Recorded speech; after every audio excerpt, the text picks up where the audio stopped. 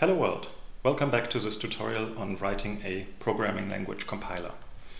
In the last videos we've talked extensively about context-free grammars and the LL method and the LR method of generating source codes from these context-free grammars. And today, these are relatively theoretical topics, but today we will be looking at Bison, which is a program that does the LR method automatically. So it does all this complicated stuff for you. And we've prepared these classes here for arithmetic expressions and Boolean expressions and statements and so on. Now I will start building a program that uses Bison and Flex, and the Bison code will then use all these classes to represent the abstract syntax tree on the heap. So let's start by creating a new file, parser.y. Some people give Bison files the ending .yy, others .y, and I really don't care much. This Y is short for YAC, by the way, which stands for yet another compiler, which is was an old program that did the same things, and Bison is like based on that. So hence the name, YAC and Bison. Okay, they are similar animals. For some tidiness, I will move these classes for the AST into a subdirectory called AST. Main CVP stays here, makefile, parser y.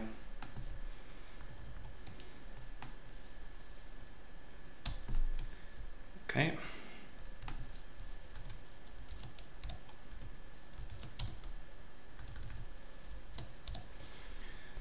We had also written this flex program here.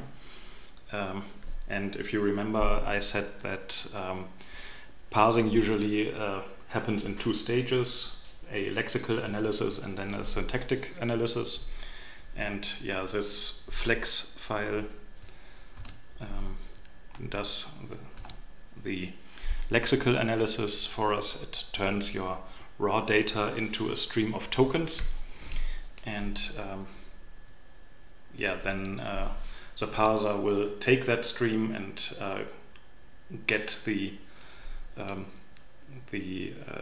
context-free grammars syntax from that token stream, and will then deliver that back to the main CPP. Okay, so let's start Kate as per usual.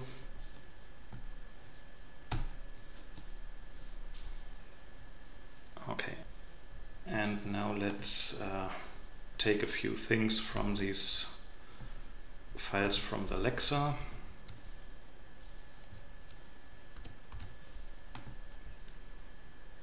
I'll first copy everything. We don't need this switch case statement here.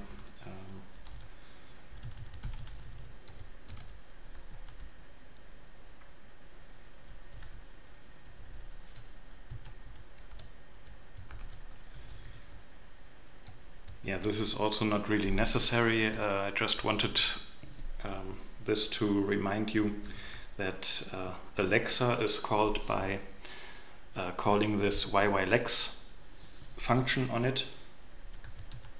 So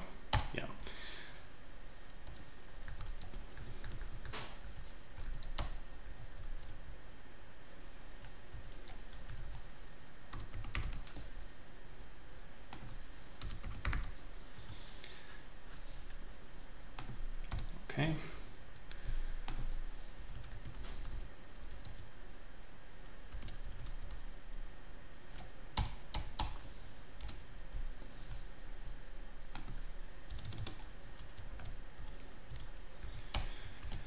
Okay, so now we have access to that lexer, and we've instantiated one.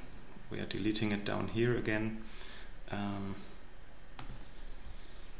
Yeah, all this stuff here, which we hard-coded.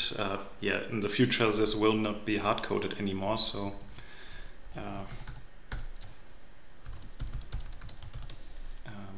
so I just remove that, and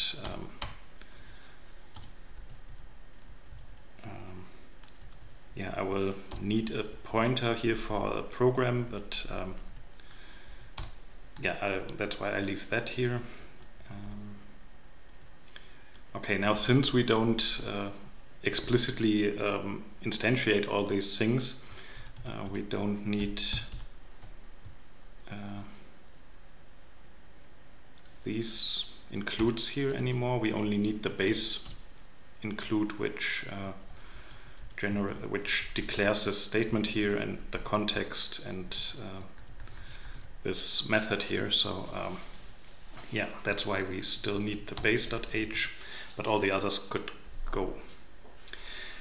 Okay, now let's talk about this Bison file. Like Flex, Bison has also these two lines with %%, which separates the file in 3 sections. Up here you set some options. Here in the second part, this is where you define your rules. So this is really where you put your context-free grammar. And then down here you can have some additional C or C++ code which will be put into the generated file at the end of the generated file also, because again Bison also generates a source code from your rules here and your options. Okay, so let's start by writing some of the context-free grammar rules.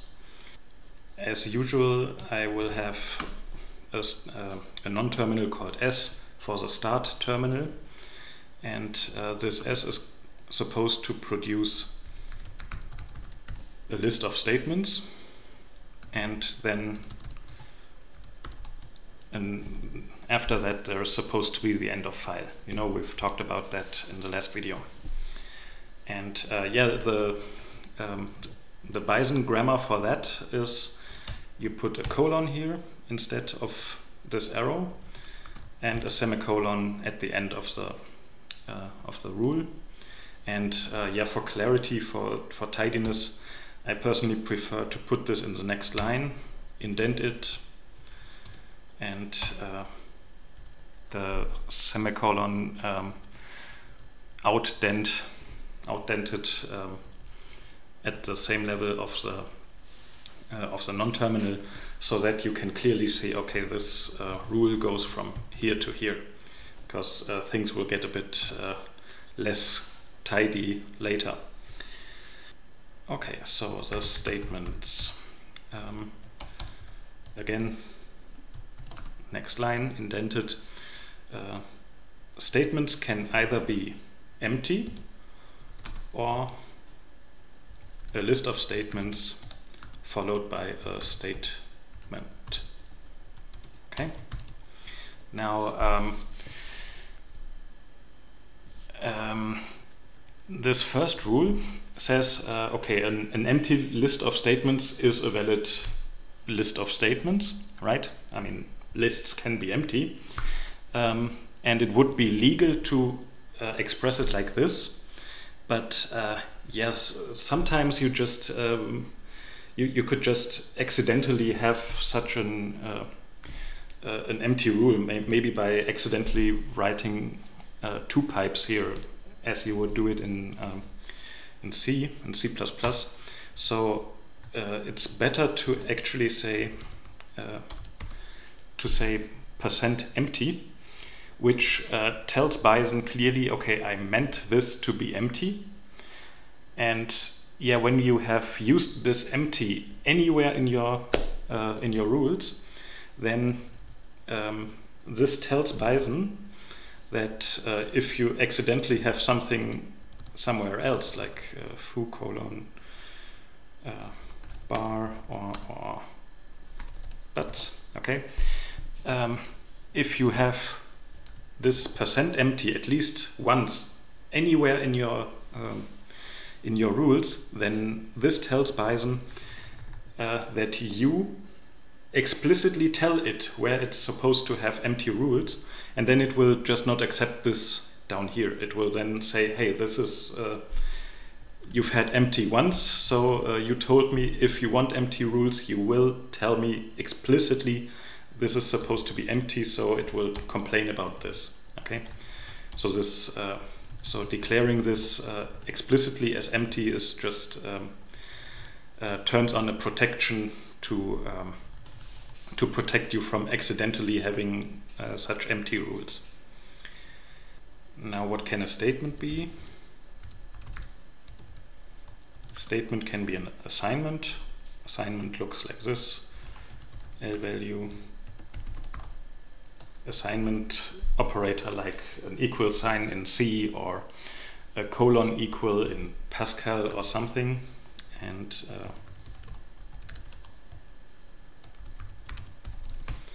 if you assign the result of an arithmetic expression to it, and at the end such a statement is supposed to be ended with a semicolon. Okay, what you already might have spotted, I'm writing tokens in uppercase and non-terminals in lowercase, just so that this helps you to visually distinguish them. Okay, what else could a statement be? We could have an if, open parenthesis, then a Boolean expression, close parenthesis, and then a statement. And I'm deliberately doing it wrong here, so that we can later talk about this problem here. Statement, else statement, or while open Boolean expression, close statement. Okay, now we have Boolean expressions and arithmetic expressions in here. So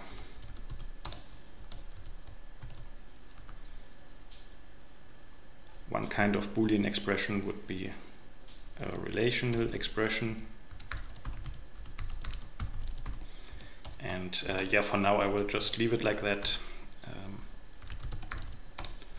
A relational expression for now is just going to be an arithmetic expression, greater or equal, another arithmetic expression,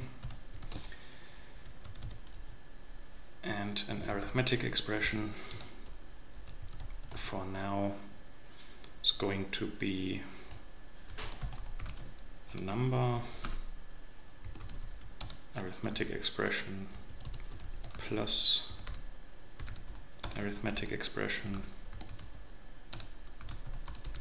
or a multiplication of arithmetic expressions, and I will also allow L values. Okay, and yeah, L values for now is just going to be an identifier, so a variable name basically. Okay, so this is part of the context-free grammar that we've discussed extensively, but yeah, like this, Bison would only be able to say, okay, I have a context-free grammar, I can now check if the token stream I'm getting from the Lexa is valid relative to that context-free grammar, but it wouldn't yet do anything with that. So as I said, we want to build the abstract syntax tree on the heap, and right now Bison just wouldn't do that because yeah, we don't tell it to do anything with the data, right? It can only look at the data and say, okay, this it matches, but how would Bison decide to do anything with the data that that it's getting? You know, we need to tell it to do something with it so that we can use it somehow. Okay, I think it would be a good idea to do something like talk about, let's say a equals 5 is our input. Okay, so we would expect this to pass to an L value assign arithmetic expression semicolon, right? So this A is my L value, the equal sign is this assignment, and 5 is the arithmetic expression. Okay, so let's say this is what we are parsing, and this would mean that from the Lexa we would get an identifier, an assignment for this equal sign, then a number, and a semicolon. And now we need to turn this into an L value, you know, because here we have L value assign arithmetic expression. This needs to become an arithmetic expression, and then L value assign arithmetic expression can become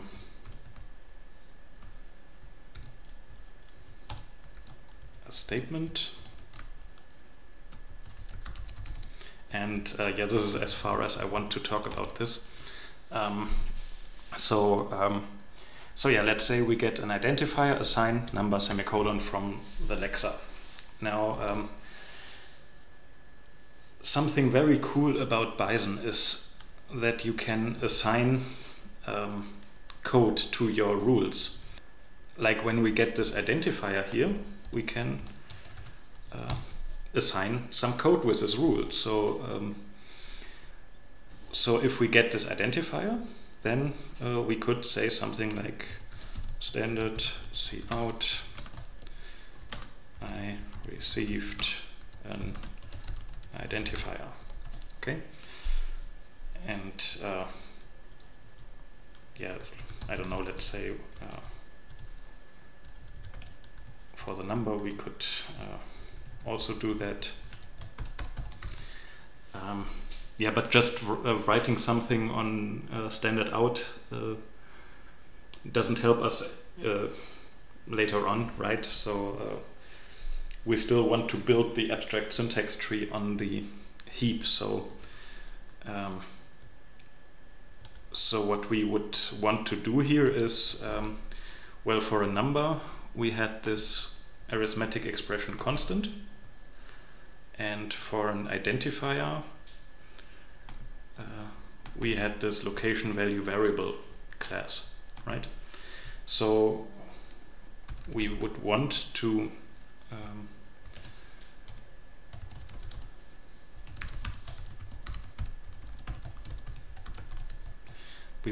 create an arithmetic expression constant object here, and location value variable here. Okay, so but this constructor here expects a parameter, right? So this location value variable expects a string, and yeah, the Lexa gives us a string. Okay, I mean right now it just stores it somewhere, but we'll do that differently later, and then the lexer will pass that data to the parser, and then the parser will then be able to take that data, and we can then access it by using $, and then the name of the symbol here, like identifier, or up here you could have $number. Okay, so that's a really cool thing. So now we can put that on the heap, but now it's only here in this identifier. We need to have a way to pass it up to the next level here. Okay, and yeah, Bison is super helpful in that, because you just say $$ equals, and this is how you pass it up in the abstract syntax tree. Okay, so if you do this, then this L value is then this object is passed to this case here with this L value assign, and then here if we want to create a statement for this assignment, you know, it gets an L value and an expression. Here we can then say $$ equals new statement assign, and take this L value by saying $L value. Yeah, you just reference the name of the non-terminal, and over here you would take the thing that you get from the arithmetic expression from here. And yeah, that's very helpful, right? So this makes things quite easy, if you ask me. One thing I want to point out, here we put the data on the heap. You know, we allocate a new string just to copy the data of YY text, because YY text will be invalidated after this rule has applied. So we need to copy it somewhere else. That's why we store it on the heap with a new string. But yeah, this L value variable expects something that isn't a pointer. So I mean, we could change it to take a pointer, but this is something that I have often encountered, that you would dereference this thing and then delete it later. You know, so here we make another copy of that text, and then we need to throw it off the heap. Yeah, maybe don't have a equals 5. Let's say a equals 5 plus 3, so that we get two numbers.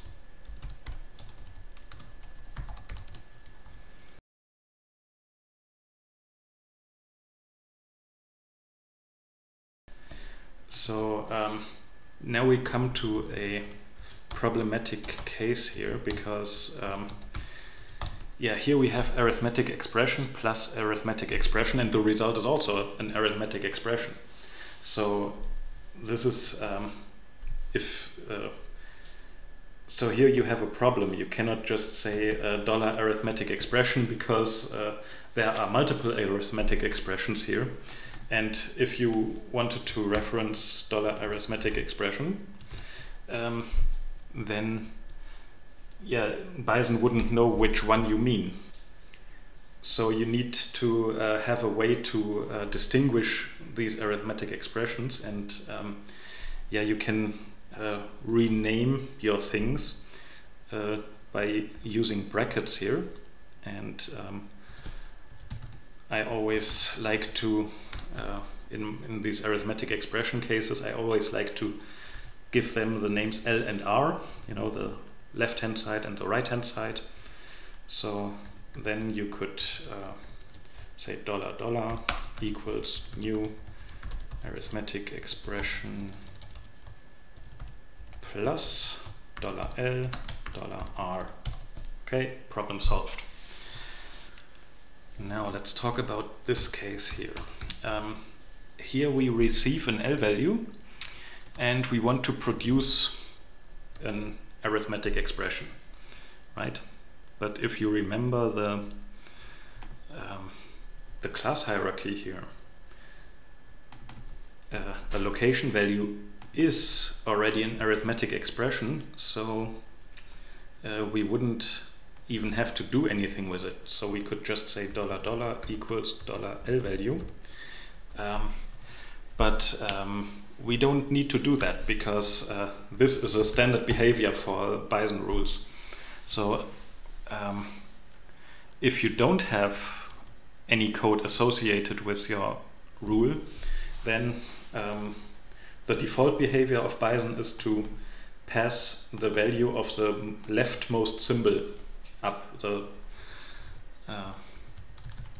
tree, so we can just omit this and it's perfectly fine.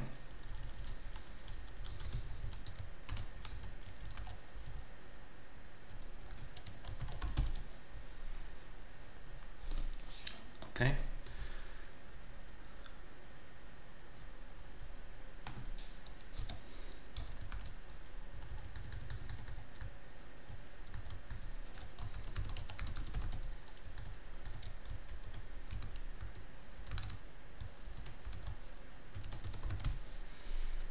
Here we can also give them names L and R.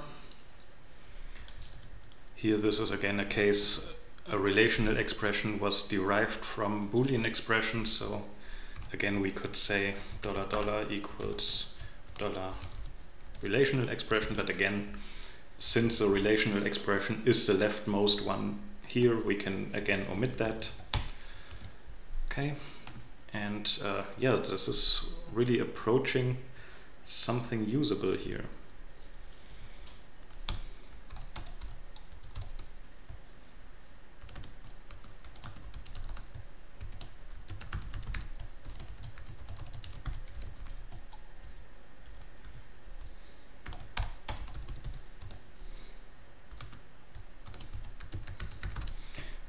Yeah, here we only have one statement. But yeah, the non-terminal it produces is also a statement, and yeah, Bison would still complain here. So because it would say this could also reference this one here, but in my opinion that doesn't make sense. But yeah, we still need to rename it here. So I will usually name it T, like a then case. So then T and E for then case and else case.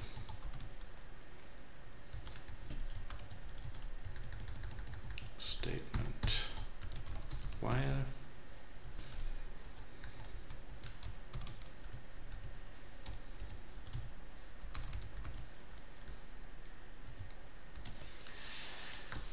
Okay, up here, yeah, something that I often do when I have something that produces a list of something else, like here you have this non-terminal statements, which generates a list of, or in any sequence of statement objects. I often do things like this, that I would have the name of the non-terminal here with an additional S behind it to signify this produces multiple of this, and then start with empty and this left recursive description that I've talked about, which the Bison developers advise you to use because it allows you to use a smaller stack. A list of statements is a block, So we will produce a block object. So $$ equals new statement block, and that thing expected a standard vector of statements as a parameter. Okay, I will just pass an empty vector here.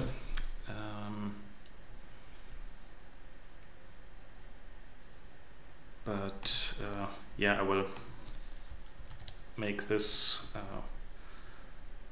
public for now, so that I can down here take this block object that I get from up there. You know, $S is now a block. The block that we've generated here, and then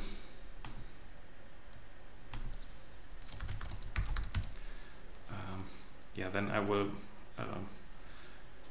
look into that object, go to the statements vector there, and add the statement that we've just read. Okay.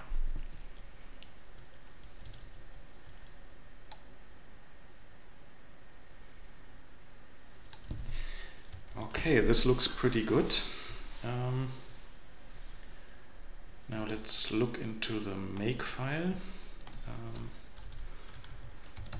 We've had this code for compiling C++ programs, or C++ translation units. We've had this make file, which called flex for these Lexa files, and yeah, we can now just say make a similar rule for .y files, which again has -o $add to set the CPP file as output file, but Bison doesn't take a -i to specify the input file. You know, this is the input file, the .y file. So yeah, let's just take that make file and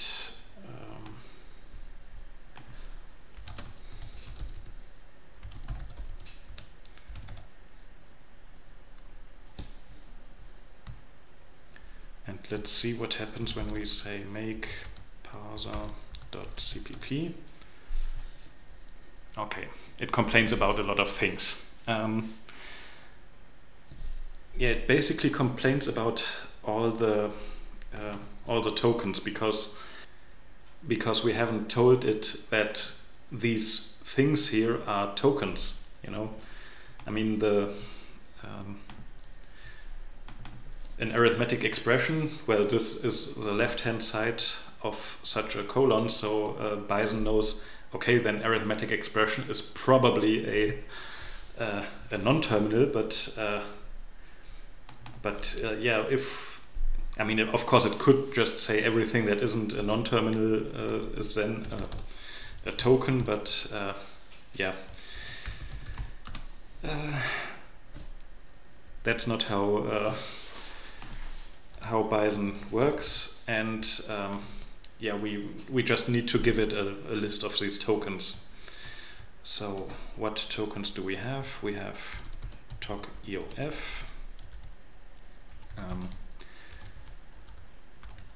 we have tokens for assign, for semicolon, for open, close.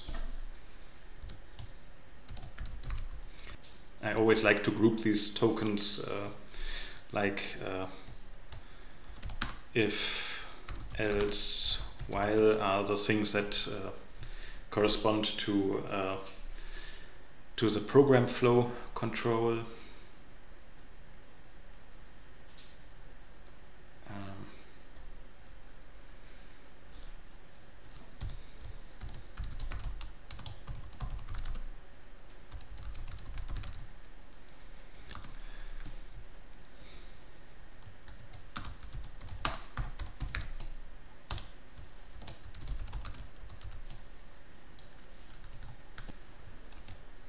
Okay, I think I have listed all the tokens now.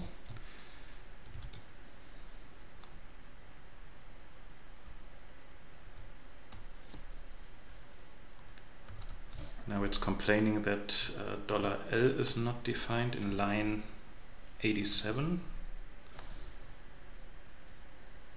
And it's correct. L and R haven't been named.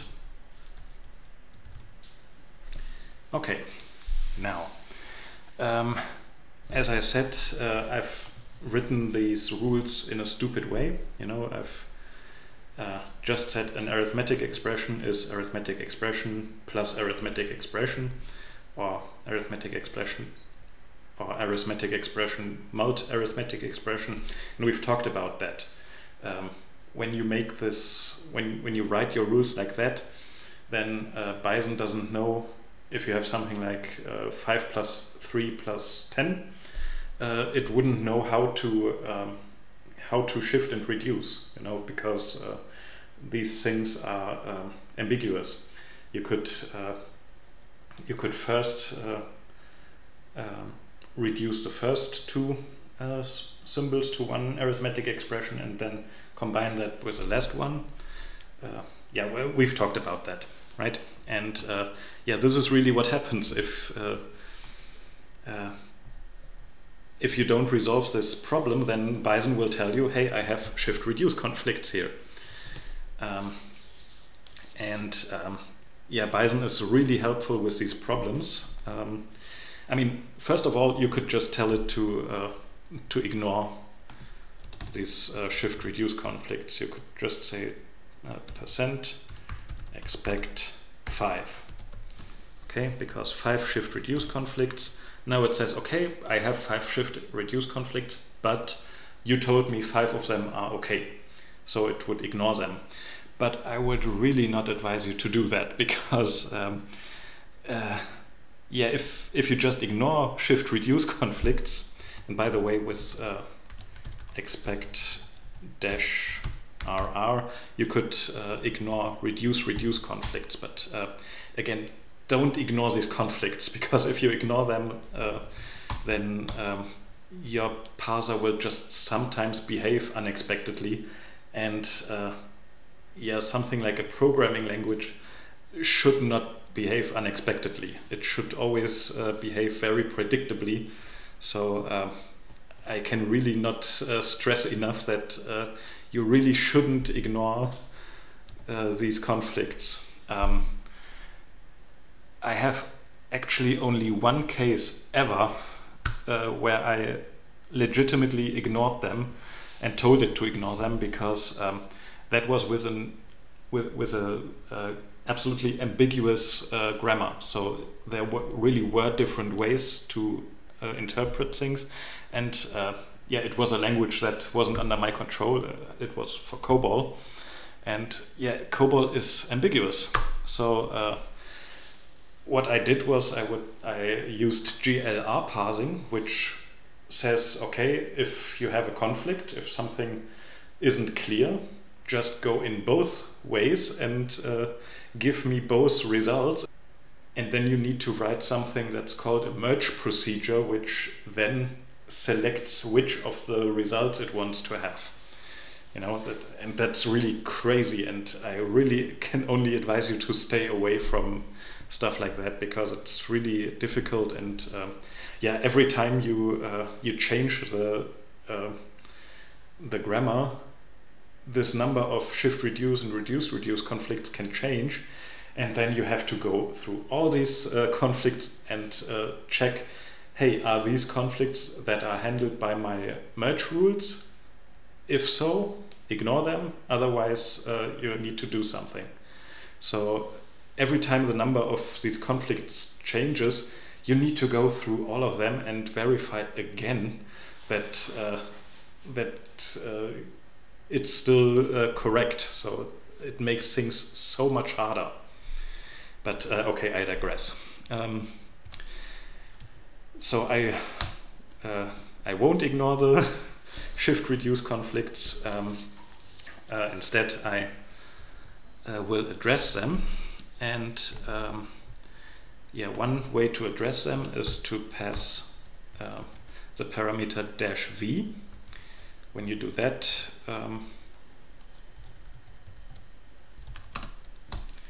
then Bison generates this log file parser.output, and yeah, it tells you here in state 26 I have one shift reduce conflict, in state 27 I have two shift reduce conflicts, in state 28 also. Then it has a list of your grammar, your tokens, your non-terminals, and then, yeah, this is what I told you in the last video. Here you have a list of all your states of that of that pushdown automaton, and here you would have the LR information: L value, assign, point, arithmetic expression, semicolon, right? And this is the action table. If I get a number now, then I shift and go to state 13. If I get an identifier, shift and go to state 7, and so on. So this is what I told you, that the log file for Bison is super helpful. It tells you so exactly what it does. You can also pass Bison the parameter --graph, and then it will create a .gv file. A .gv file is for GraphViz, and yeah, then you can well, you can install the program GraphViz, but there's also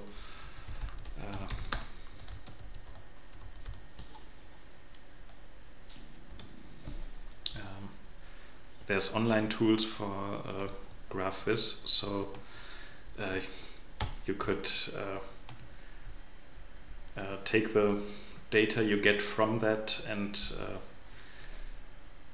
pass that into GraphViz, and then it will give you such a graphical representation here. And yeah, what was the 26 to 28 were the problematic states. And yeah, look at that. I have if open B close statement, point is reduce information, because the point is at the end of the rule. But I have also if open B close statement, point else statement is a shift information, and that's why it's a shift reduce conflict. Okay, and here we have arithmetic expression plus and arithmetic expression, but also arithmetic expression plus arithmetic expression point. You know, if you have 5 plus 3, you can reduce that, or you could read the next plus and go on shifting. You know, we've talked about these problems, and yeah, so so when you have shift reduce conflicts, you can solve them. As I said, one way to solve them would be to change your context-free grammar, which I think is the cleaner way. But yeah, another way to solve the problems with the operator rank and the associativity is you can say %left to say plus is left associative, and then you say %left mult to say multiplication is left associative. And since this mult is below the plus, it means it has a higher rank. So things that have the same rank, like plus and minus, you would put on the same line here. There is also non-assoc for non-associative. That's something that you might use for a not in Boolean expressions, for example. So let me put this here.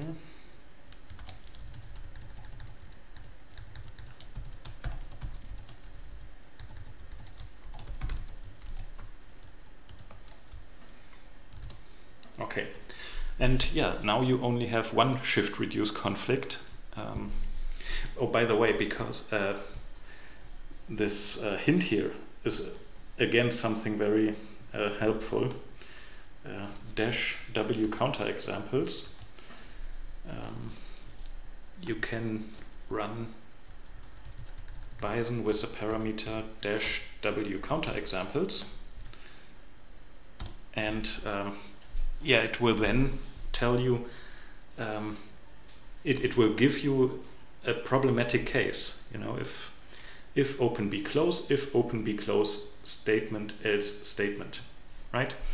And so it says here I could turn the rightmost if open be close statement else statement into a statement, and then have if open be close statement.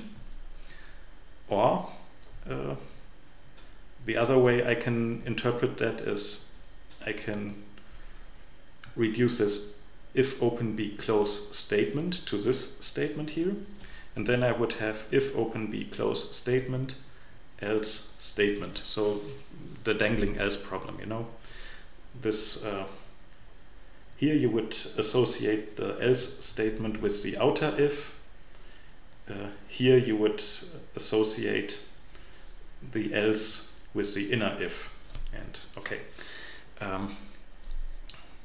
we've talked about this.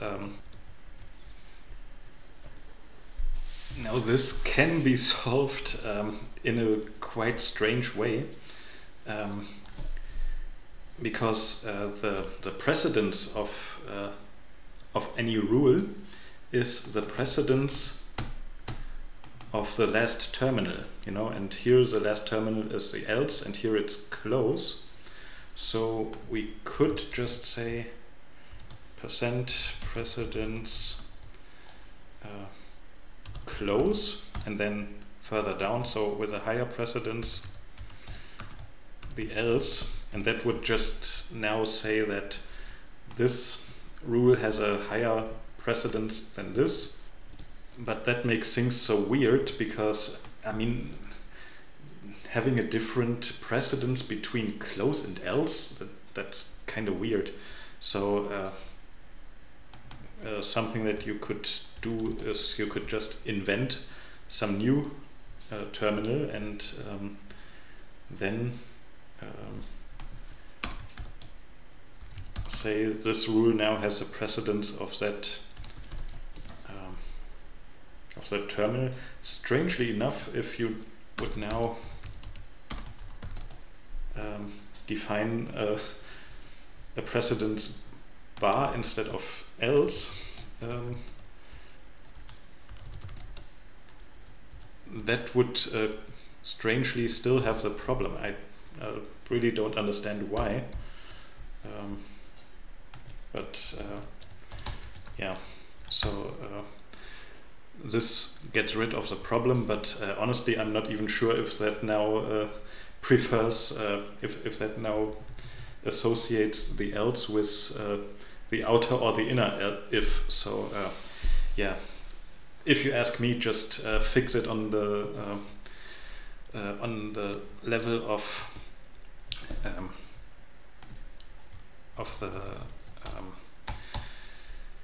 of your rules, you know. Don't do this. I mean, these problems are problems with your context-free grammar. So I think it's a better way to really just have a context-free grammar that doesn't have the problem. I think that's just a better solution than having the problem and then telling Bison to solve this problem in this or that manner. You know, if your context-free grammar just doesn't have these problems, then I think you're better off. You know, so we could have, as we've discussed before,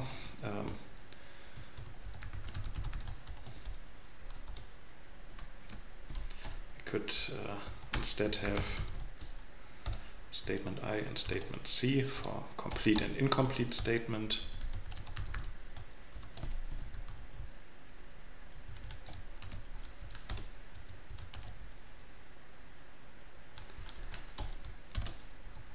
An assignment is a complete statement.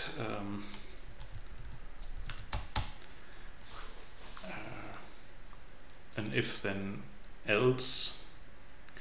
An if then without an else is incomplete, so this is not here. In front of an else you only allow complete statements,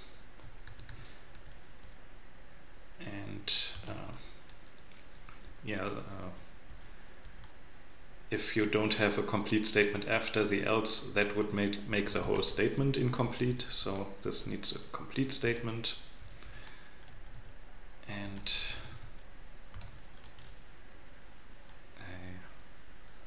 a while is only complete if it ends with a complete statement. Now incomplete, an assignment is something complete.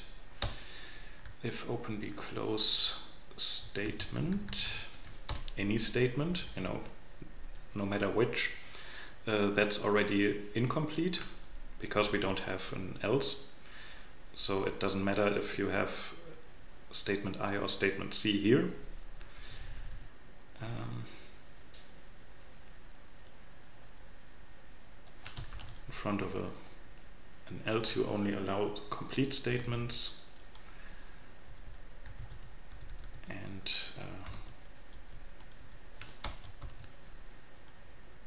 if you end with an incomplete statement after an else, you're again incomplete. If you end with an incomplete statement after a while, you're incomplete. Okay, and the solution that we've talked about for arithmetic expressions, I like to use the names arithmetic expressions A for something that has a precedence of an addition, so that here you have plus and minus, or you can directly go to the next level M.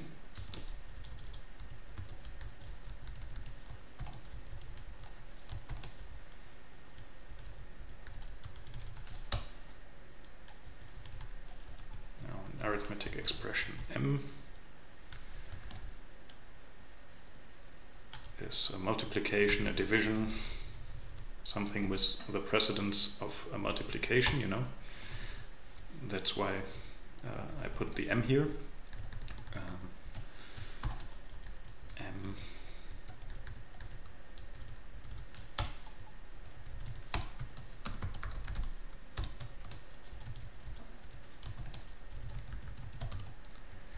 okay, and X is a atomic case where we have numbers and L values, and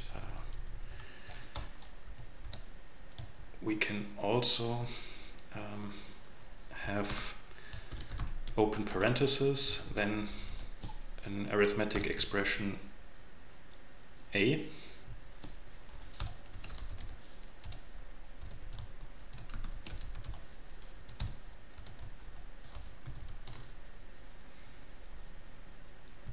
So any arithmetic expression is fine between parentheses.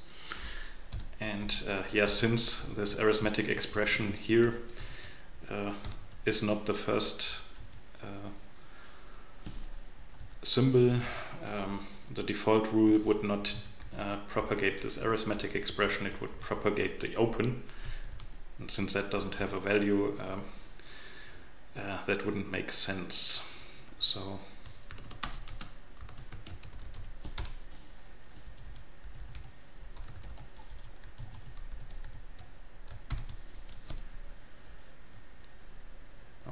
So this is how you can solve these things in your context-free grammar level. And look at that, no shift reduce conflicts, although we've removed all these declarations for the precedence. Okay, I think you now see how this works, but right now, I mean, yeah, Bison accepts this input, but if you would now try to compile that, G++ will complain about a lot of things. So similar to flex, you need to put some additional code to the front of the file. In this case, you would include your header files.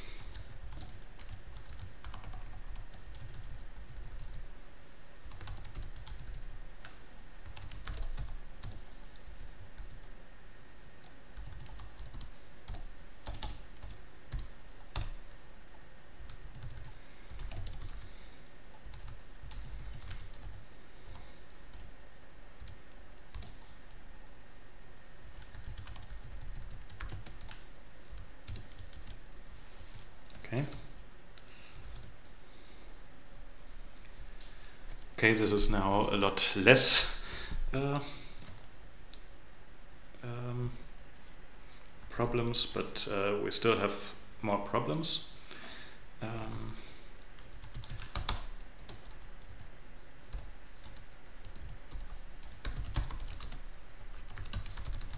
We are using vectors, you know, here we are using vectors, so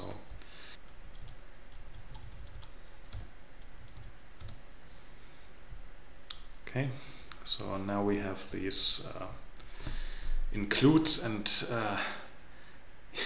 yeah, now it everything has gotten much worse.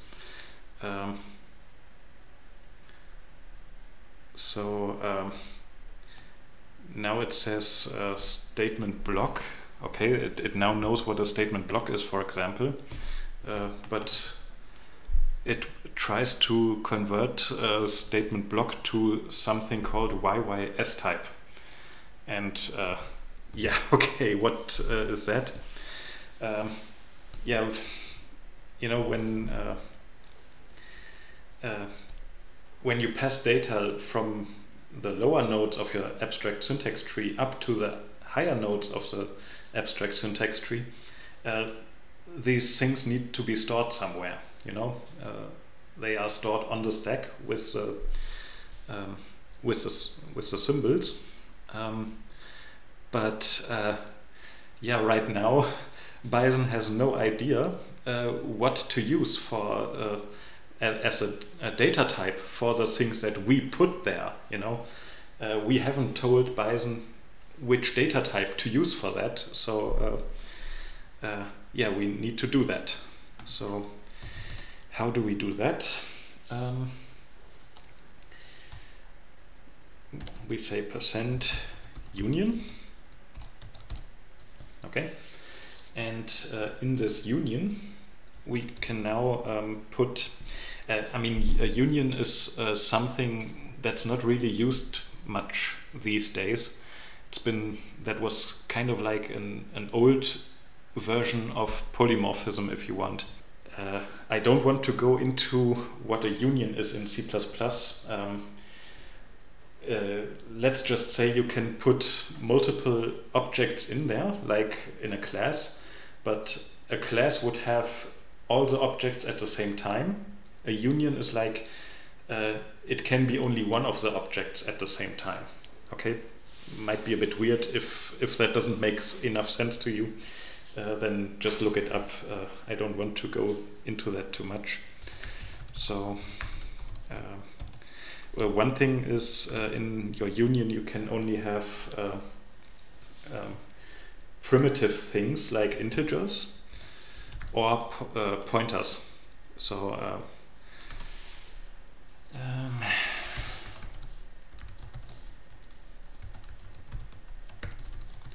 So let's have an integer value, a string value. They are always useful. Then we could put a statement called statement.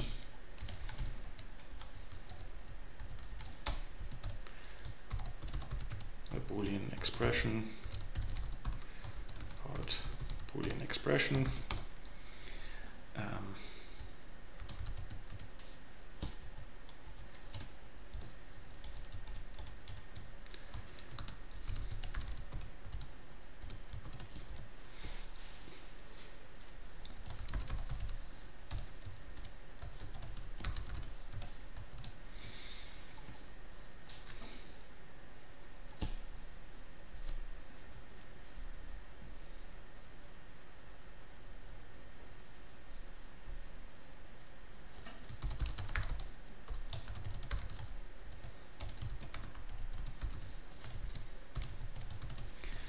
Okay, so basically for all the base types, I've put a pointer here with very clear names, but I also want a case for a block, because otherwise this case here would not make sense. So, okay. Now this defines a type that is used for passing the things up the abstract syntax tree. And yeah, you could now, if I remember correctly, you could now do something like replace this with dollar and then statement in these pointy parentheses to select which of these you would use. But honestly, this is what I've done when I started doing all this stuff, because I didn't know any better. Do yourself a favor, don't do it like that, because it gets so messy. It's just much better to declare a type for the non-terminals. So you could say the non-terminal statement, you know, the this here has this type, so you address your types by the name inside the union. So type of statement is statement, incomplete, complete statement also have that type.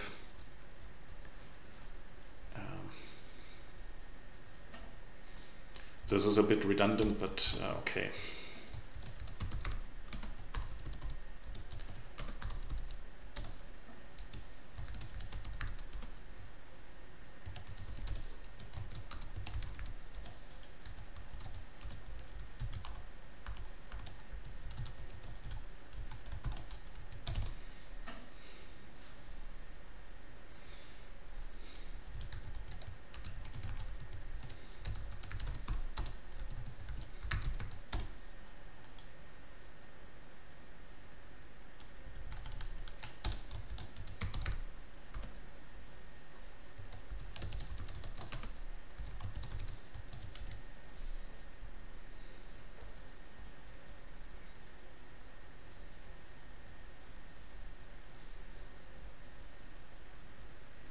Okay, now what we still need is for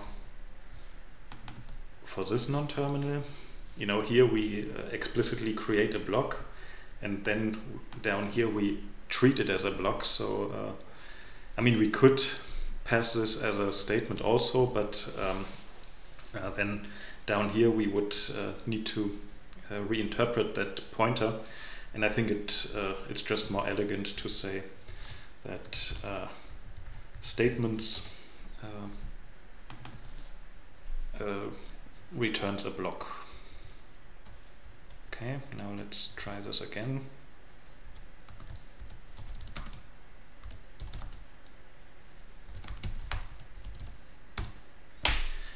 And okay, that's much better now. But now it's still complaining about the type of number and identifier, which were tokens. So, but these are the tokens, if you remember, which carry some data coming from the lexer. And for these you can also define a type, int value and string value. Okay, the string was a pointer, yeah. This looks much better. It's complaining a bit about these default rules here, because it doesn't understand the inheritance that we've used. You know, a relational expression was derived from Boolean expression, if you remember that here. But yeah, Bison doesn't know that, it doesn't understand that, so it complains that you cannot assign a relational expression to a Boolean expression. Yeah, let's just make this explicit here, and also here.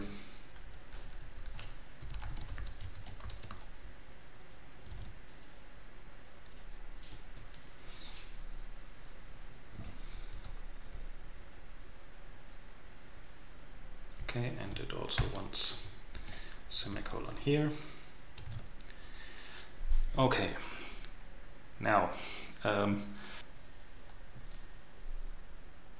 it seems yeah, the stuff that I'm seeing here, yeah, this is stuff that you would have in the C version of the compiler. So I'm writing a C++ compiler, of course.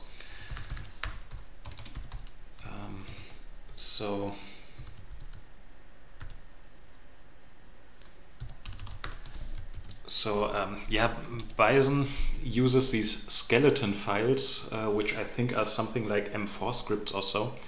I've looked into some of them once, but I really wasn't able to make sense of them. So, and I didn't really find much useful information online. So, but the thing is, lalr1.cc is a skeleton file for generating C++ code.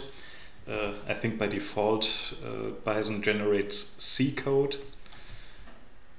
So let's see what it does now. And now it's only complaining about yylex. And if you remember, yeah, yylex was the name of the function that's generated by flex. So this is a problem now in the communication between Bison and flex. Yeah, this video is long enough already, so we will need to talk about this in another video. Yeah, I mean, okay, Bison is a huge topic. I'm actually not surprised that this was more than the scope of one video.